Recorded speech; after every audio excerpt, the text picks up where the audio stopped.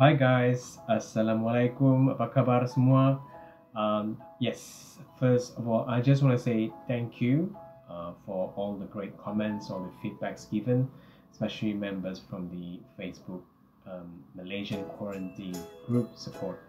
Because of them, I'm able to make that journey, because I get all the information from them through the Facebook page. About conditions, changes, updates of the government MCO in Malaysia. So for those who do not know, you can actually watch my YouTube video, which is posted 2 days ago. It's a journey from London to Kuala Lumpur. How's the journey like? Just covering all the sorts during the travel pandemic. Now, today the video is all about a request for someone, and I think it's good to share as well about self-quarantine for those Malaysians overseas coming back, or any travelers who wish to come back on whatever terms. I've chosen to stay at the Airbnb, commune living. So commune living is actually an apart hotel, service apartment. It's like hotel, but it's a service apartment. One, why I choose cost. It's way much cheaper. I would say it's 40% cheaper than staying in a hotel on the 14 nights quarantine. So I'll tell you what, positive. Cost is cheaper. 2, spacious service apartment. So if you're traveling as a group, family, couple, you stay in a 14 nights quarantine, you are going to be indoor most of the time. You're going to be needing some space in between. So rather than staying at normal hotel standard rooms, you got these options: 2-bedroom. You got the kitchen. Well, this particular apartment have a pantry, but kitchen on level 1, so you can't really use it. But the flexibility is, so rather than you eating full board meals from the hotel, like, I'm not judging which hotel it's going to be, but I did see a couple of bento box was sent. It's almost the same. So. And plus, having to stay in a service apartment like this, you could order food through Grab food service, or you could have your friends or family drop the food to you right at your doorstep. Yes, you can do that. So one thing is on this food delivery. One, if you order Grab food, the Grab driver is going to be reporting at the concierge or security to say they drop off the food service. You will have the person to come down, take a lift without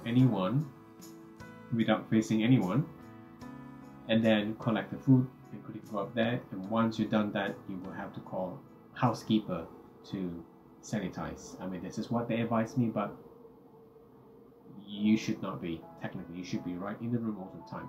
So thankfully, I'm staying, and I got a friend around the area.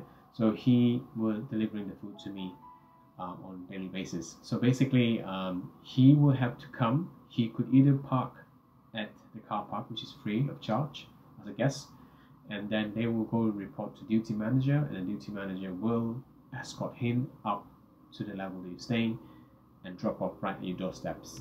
And that's it. No staying, no more contacts. Done. So that's a good side of it. And one thing I can add, the services they have in the apartment, internet service, really good Wi-Fi connection to compare all the hotels I've stayed in KL. So the internet connections only allow 3 devices. So pro and con there. They provide free parking, in-house interactive TV, and pantry in the fridge.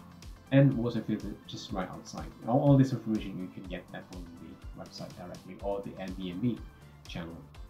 No microwave though, microwave is downstairs, so if you want to have food take away, you want to warm it up, no, but I'm sure you know what to do. Malaysia is easy to get food delivery, so that's an option for you.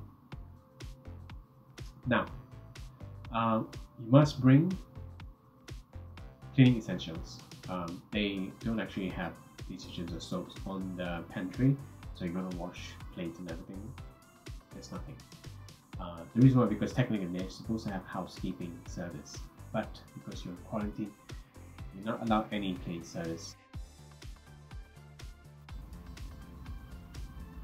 Then you were asking how to book. You could book from booking.com, you can book directly, so you can contact, or you could book through Airbnb. Technically, the person who booked the hotel is also the one managed Airbnb on the long stay package. So that's your tips. And now one thing probably need to mention, that the Airbnb cancellation policy is quite strict. I think it was 1 month, so you need to think about this, because you could try to negotiate with them, but they're quite strict with the cancellation policy. So if ever you are tested positive and you have to be sent to hospital directly, you will lose your stay booking. But I took a chance because I think it should be fine, anyway.